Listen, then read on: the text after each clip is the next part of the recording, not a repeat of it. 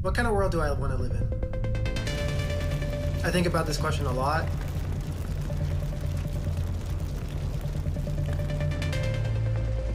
For our generation and for specifically my group of people, which is refugees, the circumstances might dismantle any vision of the future that we have.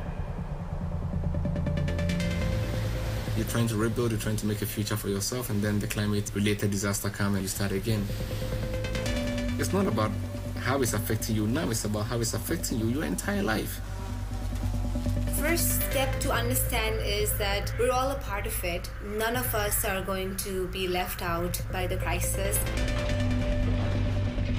We're at a stage where if we don't act now, really there won't be very much left. There are generations that will never see certain things that we grew up seeing in real life. We have to start treating this like the emergency it is. To achieve the 17 Sustainable Development Goals, we have to go from an intention to a serious commitment. Business leaders really need to rethink how they conduct their business and invest in creating systems that are climate friendly. The action I would like to see is accountability. Structures being put in place where countries aren't just asked to do something, but they're kept accountable to the decisions that they make. There has to be that strong collaboration between government, between corporations, between youth activists to drive change forward.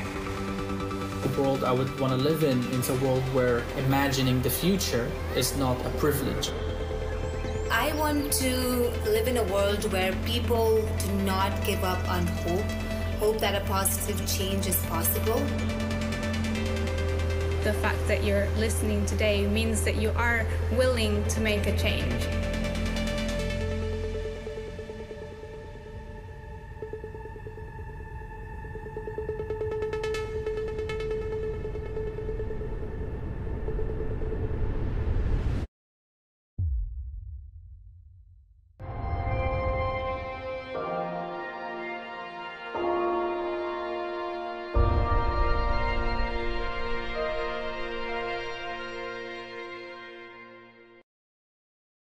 Good morning. I'm Nancy Brown. I'm Chief Executive Officer of the American Heart Association, and I also have the honor of serving as co-chairman of the World Economic Forum's Global Health Equity Network.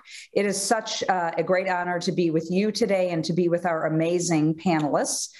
To set the stage for today's discussion, I'd like to take a minute to define health equity, which means that everyone has a fair and just opportunity to be as healthy as possible. Fair and just means an equal opportunity for all, regardless of race, age, gender, caste, religion, sexual orientation, location, income, or disability status. And healthy is defined as a state of clinical, social, mental, and physical well-being influenced not just by healthcare, but also by social, economic, and environmental factors. And globally, we acknowledge the interconnectedness and inequitable distribution of health across and within countries. This is so important because health disparities across and within countries have been growing for decades because of unequal distribution of resources. The COVID-19 pandemic has exposed these inequities and threatens population health and economies. And we know that this is not sustainable. We have an opportunity to engage leaders in accelerating multi-stakeholder action towards achieving health equity. So today, we will discuss the urgent need for the private sector to prioritize investing in collaborative solutions that address health inequities.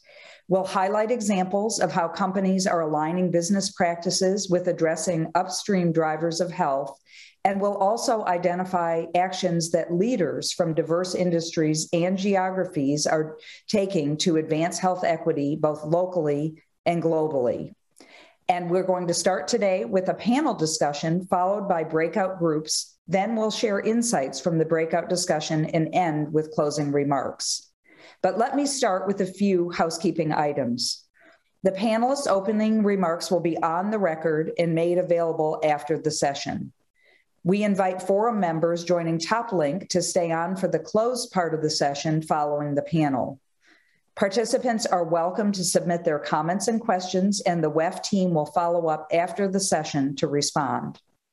Now let's get started with an introduction of our panel participants. First, I'm delighted to introduce Punit Renjen, who's the Global CEO of Deloitte, Asif Saleh, who's the Executive Director of Building Resources Across Communities out of Bangladesh, or BRAC, and Dr. Ryan Noach, who is the CEO of Discovery Health. Welcome to each of you. We're so happy to have you here. As I mentioned, our discussion is about the urgent opportunities for the private sector to invest in collaborative solutions that address health inequities. So we're going to start by hearing from our panelists about how they're aligning business practices with population health and where the sector needs to go next to meaningfully reduce health inequities. So let me start with a pretty basic question. Asif, I'll start with you. What does achieving global health equity mean to you personally as a leader? And why is this a priority to you? Thank you so much, Nancy. Great to be here. And I think essentially what COVID has shown us that equity is so much essential right now. I mean, if anything, that is more pronounced than ever, that inequality from a health perspective is at its worst than ever, whether you call about vaccine inequity and to also just overall health infrastructure. Countries are suffering, and the frontier markets are suffering. And here's the irony, why it's important. I think this is also a lesson from COVID, that it's very clear that no one is safe until everyone is safe. I mean, this is something that we have learned the very clear lesson that the world is so connected now that it's more important that we have at some semblance of equity across various frontiers. And I would say that it's from an organization which runs very successful, big-scale social enterprises. For private sectors, it's not about charity or corporate social responsibility only.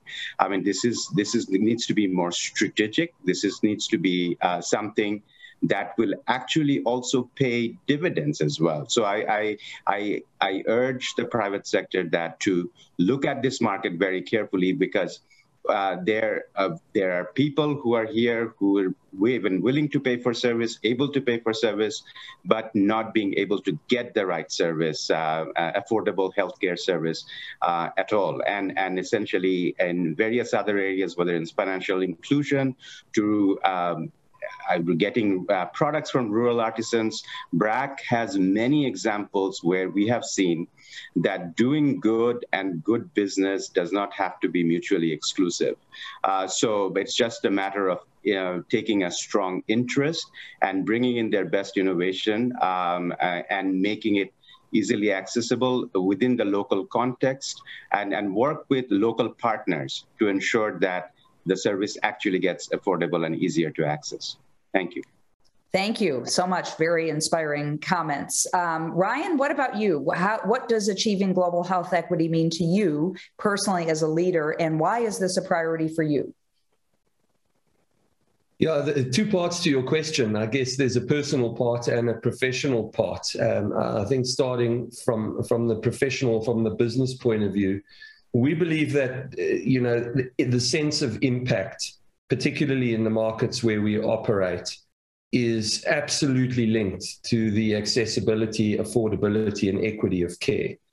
Our core purpose is about enhancing and protecting our customers' lives. And if we are to live that core purpose, we need to do that in a selfless way, in a way that ensures that in this interconnected world, there is equitable access and benefit that affects all populations that are so now interconnected.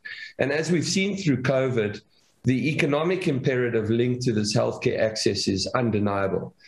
We know from studies that an extra year of longevity contributes an extra 4% to GDP in every population.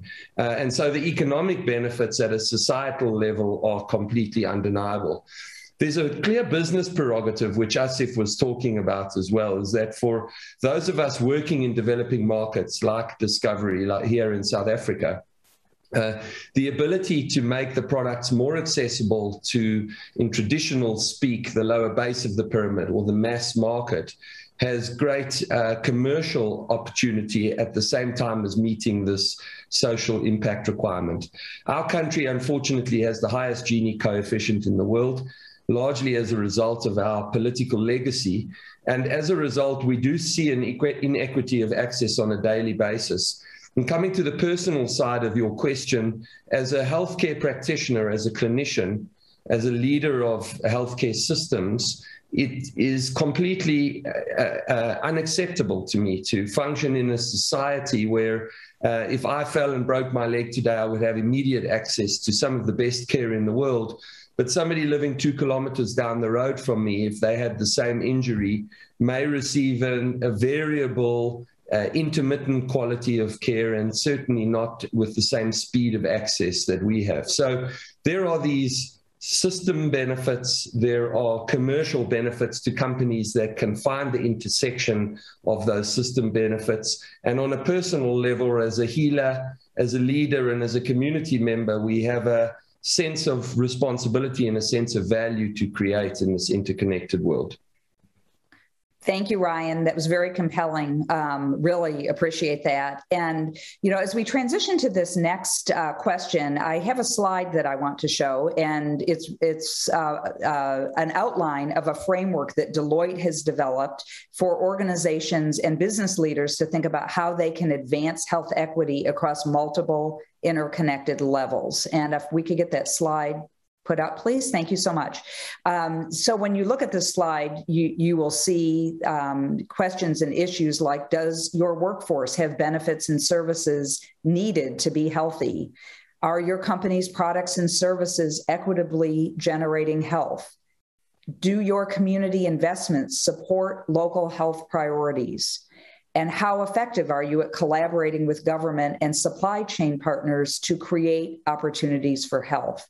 This is a wonderful framework and very similar to a framework we've created at the American Heart Association through our CEO Roundtable, where we're focused as well on driving health equity in the workplace, where we've created many tools for employers as well. And so as much as we can get these tools and best practices out globally in terms to all of our businesses, I think it will help in our journal toward health equity. So Punit, let me start with you. This is a masterpiece of your organization, I know in collaboration with many. Tell us more about this, and tell us how Deloitte is advancing health equity along the spectrum, and what is the most valuable thing you have learned? Well, first, it's great to be on the panel, Nancy. Thank you for that question. I want to go back before I get to the graphic that you put up, and thank you for profiling that, to something that both Asif and Ryan talked about. 2 points. One, Asif said, no one is safe unless all of us are safe. This virus doesn't discriminate, and therefore for us, 345,000 professionals across the globe, it is really important that we take care of all of them and the communities that they live and work in an equitable way. I think the second thing that both Ryan, I think Ryan said it very eloquently, I'm not going to be able to paraphrase it right, Asif mentioned it as well, which is, this is not a charity. This is certainly the right thing to do, but it is also the right business thing to do. The reason why we've created the Deloitte Health Equity Institute is because we want to do the right thing, but we also want to do the right business thing. Ryan mentioned being a purpose-led organization. Deloitte is a purpose-led organization, 345,000 individuals. Our purpose is to make an impact that matters, certainly for our clients, deliver value for them, for the people that we hire, train, mentor, 345 of them, 50,000 a year that we hire. It's really important for us to create an impact for them, but importantly, for the communities that we live and work in. And it's all those three together that allow us as an organization to be purpose-led, to make an impact in the communities that we live and work in. And so let's talk about health equity. I'll give you an example. 15% of the 345,000 professionals at Deloitte called India Home. I'm from India. My mother, 81 years old, still lives in India. April and May, as you know, was the Delta variant wave in India. It was brutal. For us, from a health equity standpoint, it was imperative that we take care of our 345,000 individuals, but also work with them for the communities that we live and work in, or they live and work in. And one such example is what we did in the state of Haryana. We collaborated with the Public Health Foundation of India, with the PGIMS, which is the top medical institute in that state, and with the government of Haryana to create an integrated program to address the crush on the hospitals. And we've seen this with the Delta wave, seen it in the United States. We certainly saw it in India. The lack of oxygen, people rushing to the hospitals, and the spread of rumors where people thought that if they were contracting COVID, it was a death sentence. Our quick research suggested that 90 to 94% of the patients could be treated at home through home care. And so the 5 integrated level program that we created was first a command center. Second, leveraging virtual health, deputizing doctors and medical students to provide telehealth to the people that were convalescing at home. Leveraging the ASHA network, the midwife network in the local rural communities, so that we could provide health care to them and they would not come to the main city hospitals and try and overwhelm those hospitals. The third is a three-level field hospital network where Deloitte provided oxygen concentrators. So if somebody got sick, they could be moved to the field hospital. The interesting thing was this was really providing primary health care in hard-to-reach communities in rural India, where most of the cases were. We also hired advanced life-saving ambulances, and in this state, parked them at each of the districts so that we could communicate very clearly that if you got sick, we would transport you to the main hospital. And then, of course, clear communication around the disease management and the mitigating strategy. And then we created a playbook.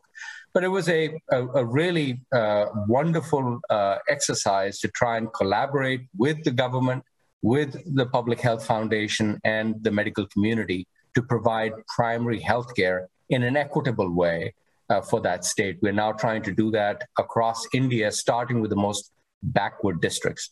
The outcomes were great, 50% reduction in mortality, 90% of the patients treated at home, and now we're taking that program elsewhere in Africa. Ryan, we're trying to pilot it in South Africa. We will do it in Southeast Asia. Great example of the private sector and the public sector working together to try and get healthcare equitably to a vast community. Wonderful. Wow, very comprehensive. And thank you so much for that. I learned a lot by listening to you. Ryan, what do you think as it relates to the Deloitte framework? Can you tell a little about how your organization is working across that spectrum and what is the most valuable thing you've learned? It's a very interesting framework. And, as in thinking through it, it certainly stimulates kind of directional traction along this continuum that they talk about. I start at the organizational level, and sorry to be repetitive, but as I said earlier, in my view, it all starts about a purpose. Our purpose is to enhance and protect our customers and our people's lives. We think that actually begins with trying to change behavior, and through behavior change to affect the social determinants of health, the lifestyle determinants of health, which ultimately is the preventative approach towards downstream illness and healthcare, healthcare management. So our program is built around what we call shared value in healthcare insurance or in all of our products, wherein if we can change the behavior of our customers and of communities at large, get them to live healthier, exercise more frequently, and eat healthier, there's a societal dividend for that, right? Of course, you have a healthier population and healthier individuals.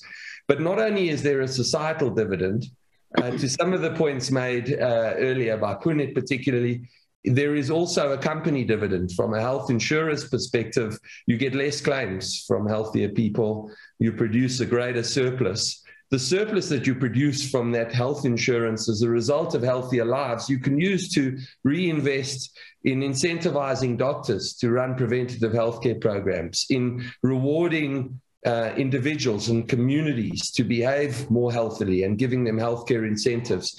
And so this creates what we would call a shared value life cycle. And so starting with the beginning of that Deloitte framework around how organizationally ready are you, I think your fundamental business model and the purpose need to converge around understanding, what makes sustainable goals realistic for in a healthcare perspective.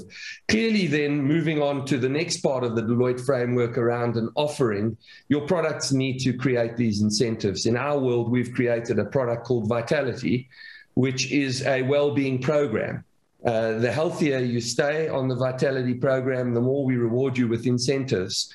It took time for people to understand that a free flight or a free coffee, those sound like marketing gimmicks, but actually what they do is they deal with this hyperbolic discounting of one's healthcare status, where we all tend to believe that we're healthier today than we really are. We all tend to discount today's behaviors, not taking into account the long-term impact of our behaviors today. So one wants to make today's behaviors real and relevant through immediate incentives so that people understand it has this long-term impact.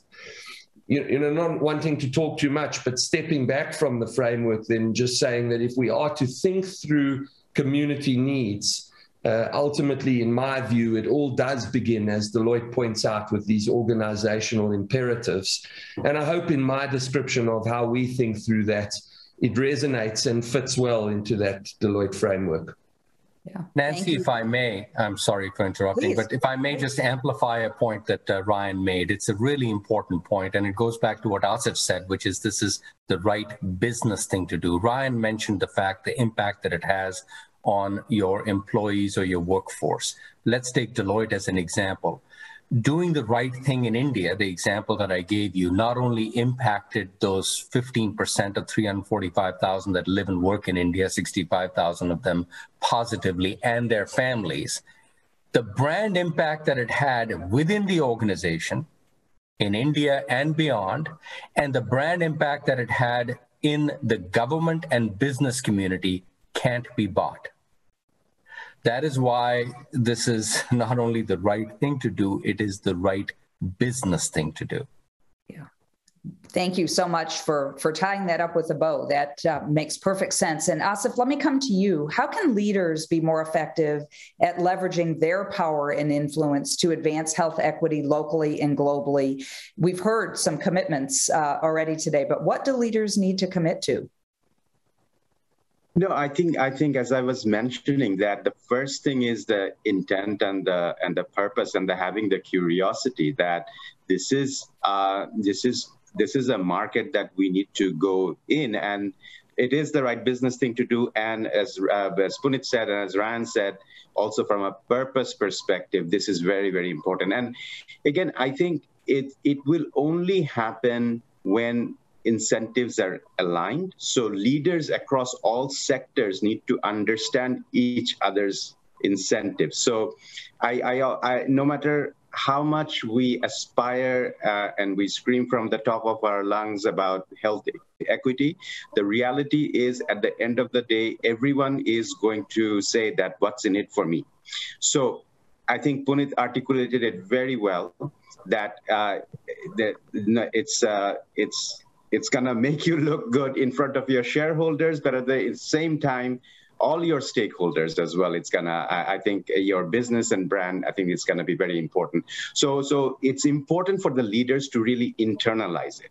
And I will go back to just add to your previous point, what Punit mentioned, that here is a role for a very big role for social organizations as well, because what happens is that you have the public sector building infrastructures, and you have the private sector also investing in other innovations and infrastructure.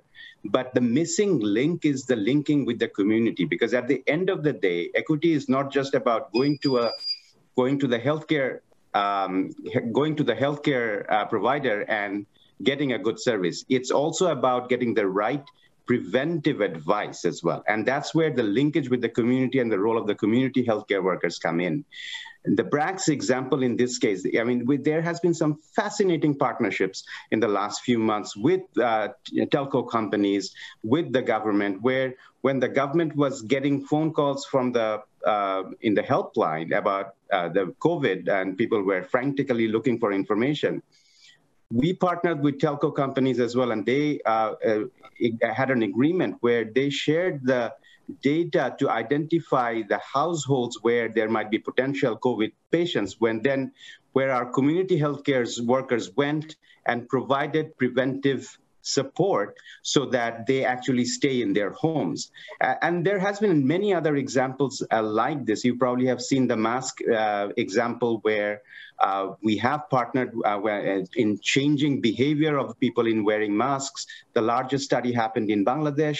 And in the countries like us where we have to constantly balance between saving lives and livelihoods, this is where behavior change aspect also comes in a big way, where the role of community organization and social organizations comes really, really important. Nancy, if I may again, I'm not an expert like Asif or Ryan in this area, but over the last 3 months, as I've worked in India and seen my mother actually contract COVID and recover at home, I've read up a lot. And as Asif and Ryan hopefully will back me up, the investment in primary healthcare, particularly in rural communities across the world, but in India, Bangladesh, Africa, has been woefully lacking. And that has led to this issue of inequitable access to healthcare. But the point that was being made around the private sector, what we learned in India is using telehealth as an example. It's a way to bridge that investment gap that has been over the last number of decades underinvested in the public health and the primary healthcare network, and therefore created this inequity. So the point I'm trying to make is that there is a real role for the private sector to play, working with public entities and NGOs to try and make access better. And this, by the way, not only applies to India and Bangladesh, applies to rural communities in the United States as well. Mm. Well, that's Nancy, wonderful. Oh, go ahead, with your Ryan. permission, may I comment? Yes, of course. Yeah, I think that really resonates, what Punit just said. We see certain trends that have accelerated. They were pre-COVID trends, but they've been accelerated by COVID-19 in healthcare globally. Two of those are digital connectedness and digital healthcare, led by telemedicine, but across the spectrum, moving into a range of remote monitorings and support services, and also, of course, remote care outside of traditional places of care. When you bring the two together in this health equity debate, I do believe the convergence of those trends allow unique and never before seen opportunities to expand health equity dramatically. When COVID-19's second wave or first wave of infection struck South Africa, we partnered with our local telecoms provider, Vodafone, here in South Africa, to provide free access to virtual consultations, telemedicine consultations, to any South African in the country who required a consultation during COVID-19. So while that was a corporate social initiative through Vodafone and ourselves to offer that to all South Africans, more meaningfully, I think it represents how simple and easy it is to expand access and to address this equity challenge that we face in the world of these modern fourth industrial revolution trends that are now eventually impacting healthcare.